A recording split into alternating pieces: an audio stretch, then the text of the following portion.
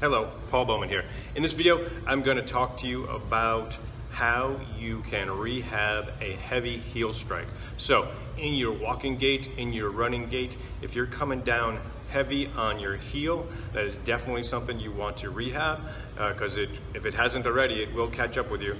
Heavy heel strike is definitely sending millions of extra pounds over the long haul through your body, and that could catch up with you in your ankle, your knee, your hips, your pelvis, your back, even your shoulders.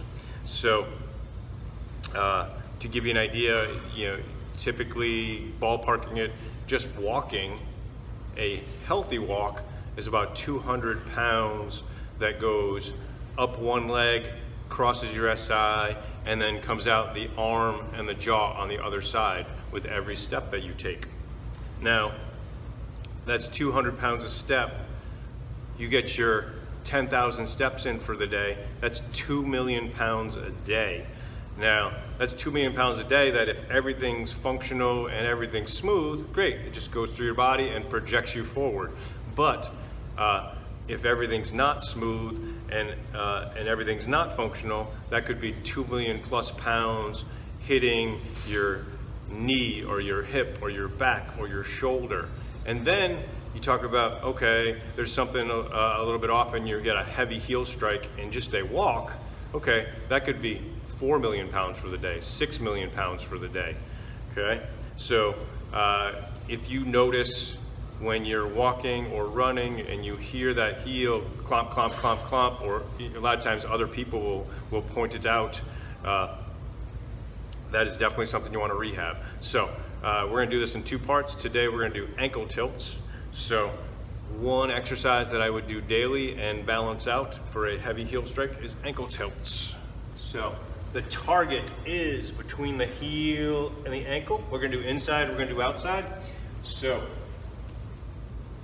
shouldn't be stressing anything out, shouldn't be hurting anything, but to let that ankle collapse and let that heel and ankle come apart.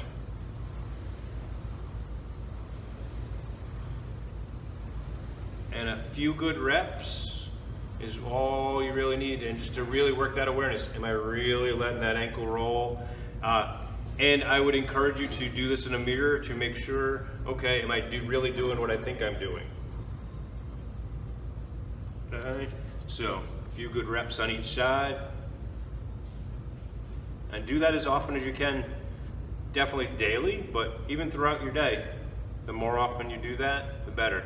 Now also, as with anything, recognize, is that even left to right? If it's not, spend some more time on the stuck side. All right, let's work on now the outside ankle to heel.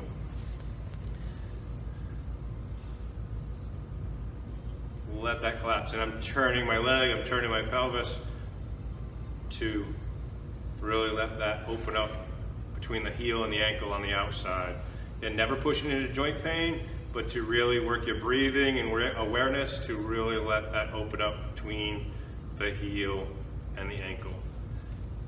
A few good reps on each side.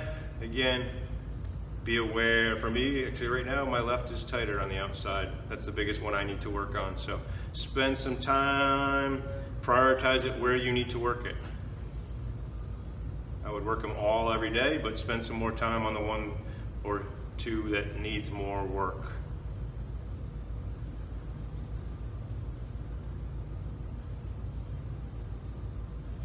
In part two, we will be working on your hamstrings, because generally coming down heavy on your heel for walking or running tends to be your hamstrings are not decelerating at the right pace. So we're gonna stretch those hamstrings out and really find how to completely contract those so that the hamstrings are functioning optimally. Okay. Now,